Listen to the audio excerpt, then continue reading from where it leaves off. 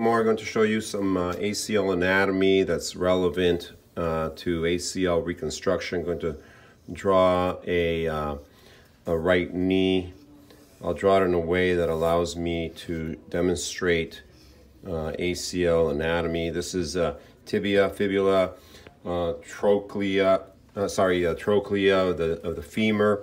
This is the lateral femoral condyle, medial femoral condyle. This is the notch. If I was to draw the patella, it would be right here. So the ACL is a ligament in the center of the knee. In the past, we used to think of the ACL as a single bundle structure like this, but now we actually know that it's actually a double bundle structure. There's another bundle right here. So more recent anatomic studies have helped us understand the ACL and its function better. We have an anterior medial bundle and a posterior lateral bundle. The posterior lateral bundle helps to control rotation. The anterior medial bundle helps to control anterior posterior translation. The medial bundle, which is vertical, it helps to control anterior posterior translation, and the posterior lateral bundle, which controls rotational stability. And when we address ACL tears, our goal is to reproduce the anatomy. This is an x-ray of a patient that had an ACL reconstruction many years ago, actually in 2006. When you look at the anchor placement, these are titanium anchors that are used for ACL reconstruction. You can see that that the tunnels were placed very vertically. So this patient had a successful anteromedial bundle reconstruction. However, they do not have a good they do not have good rotational stability because of the position of the ACL. This is how we used to reconstruct ACLs. Our techniques are now more refined so that we can better replicate the natural anatomy. Once again, this is a vertically placed ACL. This patient is already starting to show signs of failure. This is a case that I recently operated on. It's a high-level athlete, happens to be a mixed martial artist.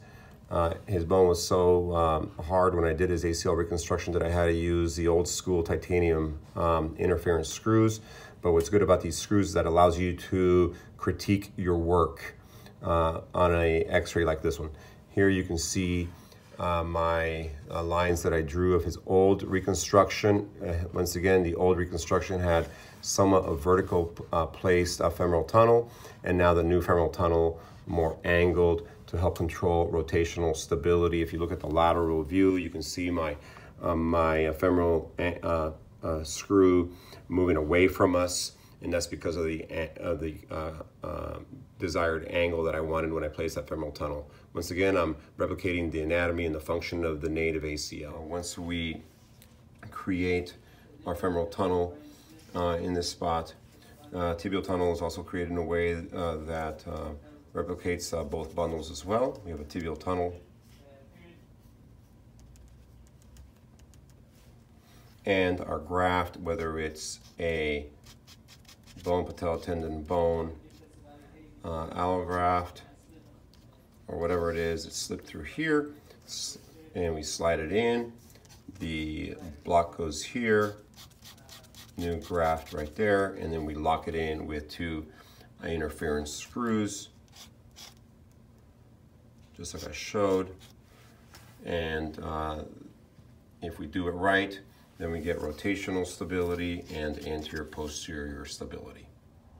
Here is an example of one of my ACL reconstructions. You can see that the new ACL graft is placed in a non-vertical position to replicate both the anterior medial and the posterior lateral bundles.